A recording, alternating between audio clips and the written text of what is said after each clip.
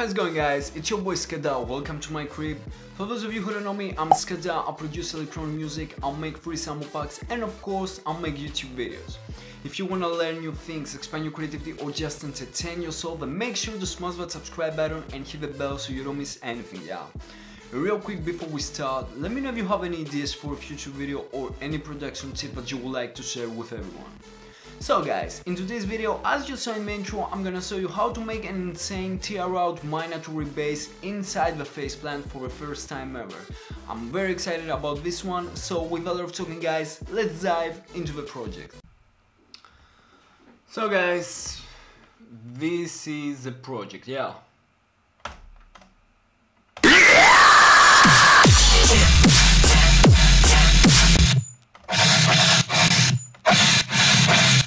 As you see, there is an after process here. I'm gonna show you everything, don't worry. And if you don't have Ableton, don't worry, you can always use third-party VSTs or your native VSTs effects, I don't know, and have almost the same sound, yeah. I can't guarantee for the exact same sound if you don't have Ableton Live, but something pretty similar or maybe even better. Okay, so let's start with the Phaseplant. The first thing we do is we open a wavetable, okay? I'm assuming that you know the basics of a Phaseplant. If you don't know them, go watch a video explaining the basics, how you open oscillators, effects and all that, okay? Because in this video I'm not gonna explain how you do everything from zero. So the first thing you're gonna do, you open a wavetable and you choose neuron from grows, okay? You set the frame at 108 after that, and technically you don't do anything else, okay? This is it for here. After that, you open a filter, you choose the low pass, cutoff at 281 Hertz, Q at 0.707, and this is it. After that, another filter using I can't really remember how you call that, whatever, doesn't matter. You pressing that button right here, and the cutoff at 1.12 kilohertz, okay. The Q at 0.707 and the gain at minus 2.6 dB. After that, another filter with a notch, okay, cutoff at 61.7 Hertz, Q at 0.707, the same as the previous one. Then we open a distortion, we choose hard clip, we drive at plus 9.91 dB, bias at 0, spread at 0, mix 100%. And then we have our output, okay, gain at minus 12.04 dB. After that, after the output, we open again an analog oscillator. We don't do anything. The only thing we have to do is press the plus button here and go to the wavetable frequency of the first oscillator, okay, here the shift, and make it minus 9%, okay. This is it for the oscillator stuff. After that, we have to open an LFO and an envelope. In the LFO, you set sync at 2/4, okay, retrigger on, make a take a sine wavetable and give it a shape like that, okay, something like that. You can freeze the video and make it exactly as it is, okay. After that, you open an envelope and these are the settings: attack 0, decay at 100 ms, sustain all the way up, release at 0. Now we have to set our LFO and the envelope, okay. The first thing we do with the LFO is send it to the drive here at the distortion at minus 47%. After that we go to the cutoff above the distortion, the filter, at 30%. After that we go to the gain. Let's see, the gain is at the second filter, the gain, okay, and we set it at 74%. And the cutoff of the second filter again at minus 22%. And after that the cutoff of the first filter at 60%, okay. After that we go to the envelope and we have the ladder filter cutoff. The ladder filter is a filter I have inside here. This is it. Well, let's go first to the effects and then I'm gonna go back to show it to you, okay. Let's say that we're done with all this. Let's go now to the effects. We start with the lane 1 and we open and ensemble 6 voices, detune 84%, spread 50% and mix 35%, and the motion is at random, okay. After that, open a Tearout and turn it off.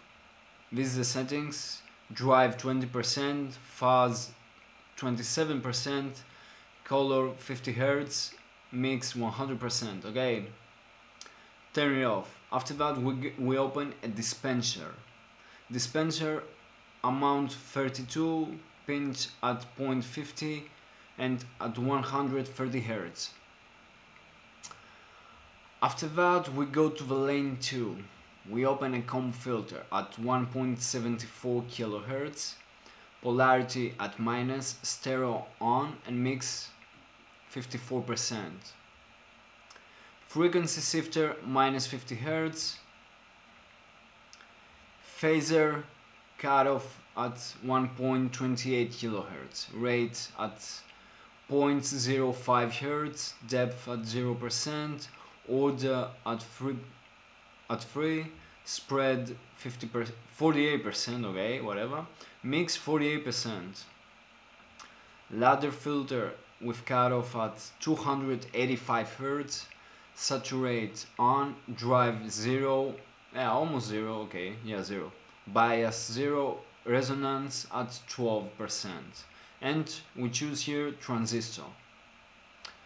And now we go to the envelope and we set the ladder filter cutoff at 60%, okay. We press the plus button right here and then we go to the cutoff and set it at 60%. After that we go to the lane 3, snaphead. We choose the chord pincher, which is at the modulation, the first one, okay.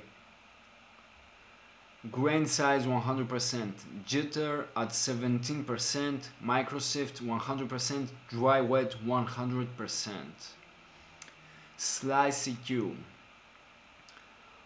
bassline taming, factory, the second one, bassline taming, okay. Offset 0, gain 0, mix 100%. Pitch shifter at -3, grain size at 80 ms, mix 100%, color rate on, okay. And this is it for inside the Phaseplant. Now we have to go outside of the Phaseplant and do a couple of things in order to achieve this perfect sound. Also, don't forget, with the Tearout on, the sound changes a little bit and it becomes more Minatory. This is it without the Tearout, and this is with the Tearout. It gives that, how should I say it, that noise, that white noise that we use usually in the Minatory genre, okay? So, keep it off if you want it more Tearout, keep it on if you want it more Minatory. Simple. Now, outside of a Phaseplant, we have to open an OTT. If you don't have Ableton, you can use the OTT from the Expert Records, I think it's for free download, or use an OTT from the DAW that you use, I don't know, whatever. An OTT, 90%, and 7 dB output. Nothing else changed. After that, a phaser. The only thing that I changed here, the frequency at 675 Hz and feedback at 0. Okay, this is a dot, you have to bring it here at 675 Hz, nothing else. A flanger at with delay time at 1.79 ms and feedback at 0.52. Okay, nothing else changed here. A saturator, but I have it off, but if you want it, analog clip and 100%, nothing else. An EQ8 with the first one at 100 Hz. Okay, 100 Hz. The second one at 323 Hz, gain 0.75 dB, Q 0.71 dB. Okay, and notes here with the number 3, 464 Hz, all the way down the dB and Q at 0.89.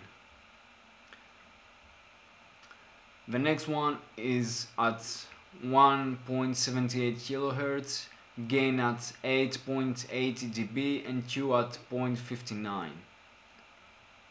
And the fourth and final in the EQ8 at 4.64 kHz, almost 0 dB, Q at 71. Okay. After that, a mid-range fattener. All you have to do is open a saturator and choose the mid-range fattener at the effect. Okay, it's a preset technically, and just follow these settings if you don't have it. A compressor, nothing, no big deal here. 2 to 1, 2 ms, 50 ms, 0.24, minus 24.7. I'm sorry guys, 0 dB. A small delay, 12 ms and 1 ms, nothing else. Reverb, don't use it, you don't need it. And a limiter, okay, at 8.5 dB. I know this is too much if you don't have Ableton, but if you don't have Ableton, the ideas that I can give you is use very good OTT and distortion. Believe me, these are the two effects that make the most of a difference. Okay, OTT and a really great distortion, hard clip, whatever you have. Okay, so guys, that was the video. I really hope you enjoyed it. Don't forget, if you like this video, share it with your friends. If you know anyone who uses Phaseplant and he likes Minatory or Tearout, I don't know, don't forget to subscribe and like if you enjoyed it. Guys, see you next time. It's your boy Skada.